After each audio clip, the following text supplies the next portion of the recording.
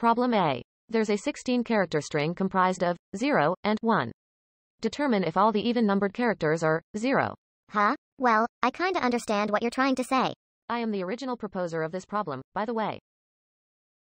Problem B. There are results from a round-robin tournament with n people. Arrange them in descending order of their numbers of wins. If the numbers of wins are the same, arrange them in ascending order of their ID numbers. First, count the number of wins. Then arrange pairs of win count and person number, right? Problem C. There's a contest where you get points for solving problems.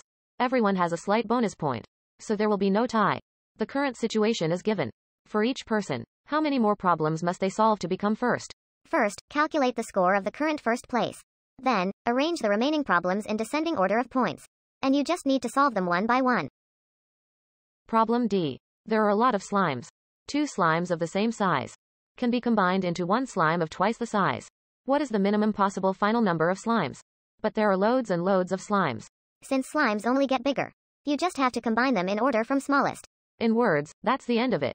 But some kind of data structure is needed to do it in order. Problem E. We have a playlist with several songs. Choose one song at random and play it. Then after it finishes, play another one at random. Continue this cycle, a little after X seconds from the start of the first play. What's the probability that song 1 is playing? Write the answer as f(x). Then, once you decide on the first song to play, you only need to know f(x) for smaller x's. So you just need to calculate all in order from smallest x. It's something called dynamic programming. Problem F. There is a person in a cargo in a large warehouse. He can move 1 square up, down, left, or right. And if there's a cargo in the square he is moving to, he can push and move it.